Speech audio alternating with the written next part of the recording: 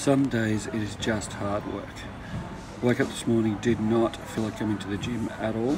Got a massive day today with clients. I've had a huge week, really tired. I'm like, I just don't feel like going. Got out of bed. Rachel is exactly the same. She's like, oh, I don't really feel like training either. And we're both like, oh, maybe we should just stay home. Maybe we'll get a coffee. Maybe we won't bother. And we both know it's not true. So we come and we train because that's where the results are created. The only time for you to be doing the shit in your life that's going to create results is all the time. If you only do stuff when you feel like it, you're not going to have the life you want. If you only work on your career when you feel like it, and then work on your relationship when you feel like it, and then work on your health and fitness when you feel like it, you're never going to create the life you want. The only way you're going to get the results in your life is do the fucking work all the time, whether you feel like it or not. It's just that simple.